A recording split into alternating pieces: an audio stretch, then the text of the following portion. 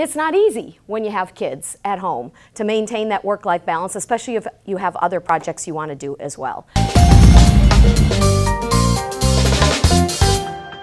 So in my life, what comes first? Well, of course, my kids come first. My husband's a priority too. I'm married, and my career is very important to me as well.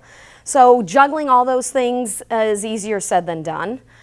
Sometimes the outside picture, I call it the highlight reel on social media, while it may be all together, it's the inside that's not. So what I want to do today is talk about something that I've come up with, and it is the 4 key categories. If you're aware of what's going on in those categories, you can catch something before it gets to the point where you didn't even know but you needed therapy. Or in my case, you didn't even know but you were affecting your children adversely. Part of the problem is that we strive to do everything 100%, and we don't feel like we're doing anything the way we want to. Everyone has goals and sets them and wants to achieve them.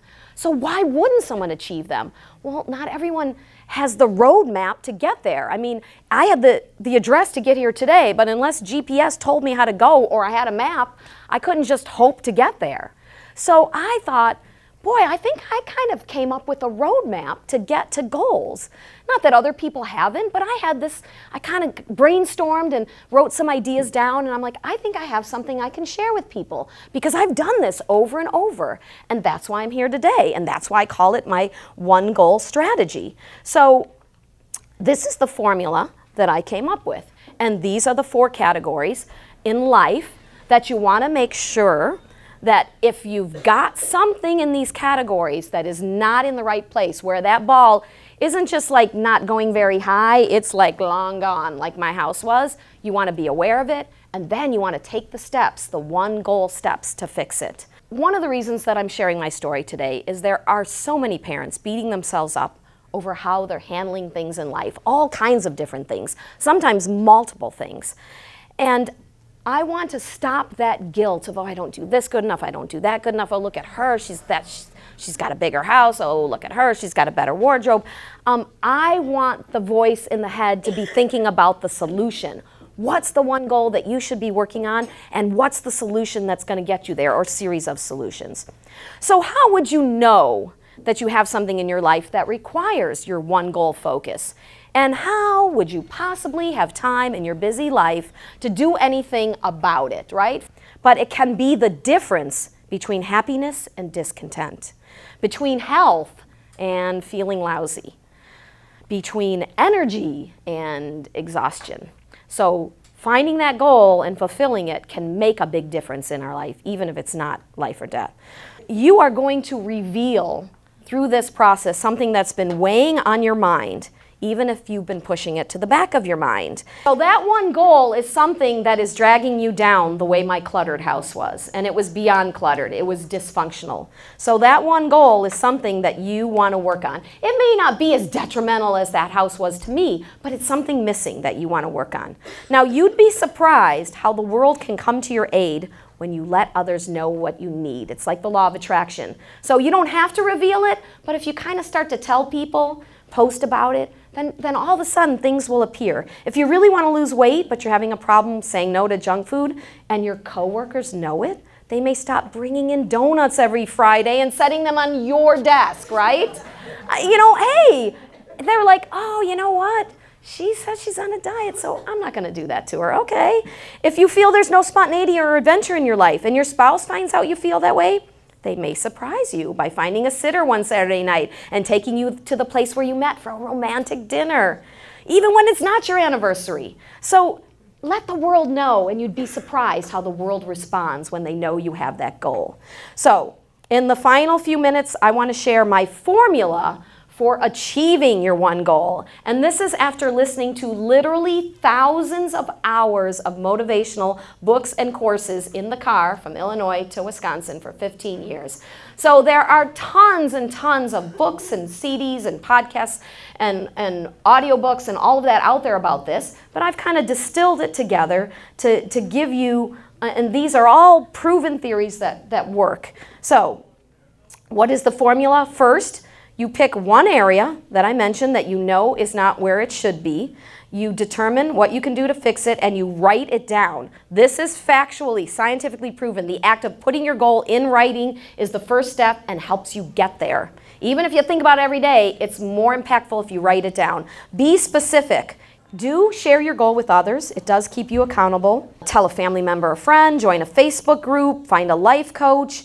And if this is a private goal that you know you need to work on but you don't want to admit it to anyone, keep a journal. So write down for yourself to keep you accountable and write down the steps that you plan to take. So when you are going to achieve your one goal, it's going to be the first thing you think about when you open your eyes every morning. Okay? Not like, don't start with the to-do list and all that stuff. No. Now, it's not in that aching way that reminds you of something in your life that you hate. It's in that rejuvenating way, that sense of new possibilities. Okay? The way you felt when you were pregnant and so excited for the birth of your baby, right? Every day you woke up, you thought about that baby, okay? This is the gestation phase of your new life, okay? So to stay motivated, you must take at least one meaningful step towards your goal every single day. We want 5 steps that you can take one at a time over the next week or 2. And they can be little tiny steps. For instance, if losing weight is your goal, you could do these 5 things. Keep a food journal. There's proof that that helps. Even if you don't change your eating, just writing it down. Track your calories. You can do that with apps. Track your steps with a Fitbit. Take the stairs instead of the elevator. Not if you're going to a 20-story building, but maybe 2nd, 3rd, 4th floor. Cut out the pop and all the other drinks except water. Those would be your 5, right? I'm not saying it's easy, but it's simple. Simple is different than easy. Make it simple. Keep it simple. And then put in the work to try to achieve that.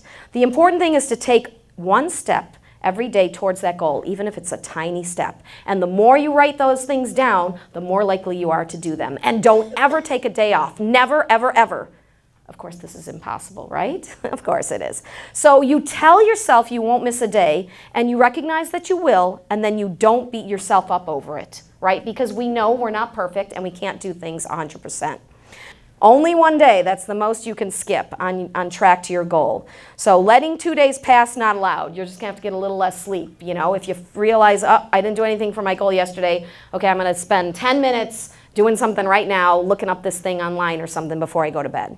So while you're focusing on your one goal, you have to keep all the other balls in the air. That's the tricky part. But you don't have to keep them in the air perfectly.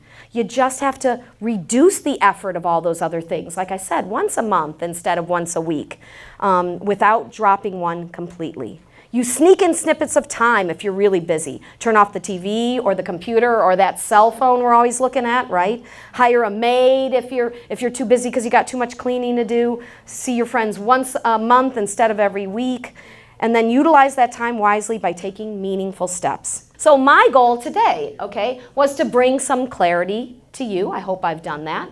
And I want you to I'm going to give you a way to have more tips like this in the future. The next time you're on YouTube, you can do this on your phone or on the computer, go to YouTube and search Working Mom Warrior and subscribe, the red subscribe button right under the video on the right-hand side, and you'll see more tips and ideas from my YouTube channel. So the struggle to juggle is always going to be there, right? But if you know you have control enough to change what's wrong or missing, your glass is suddenly half full instead of half empty.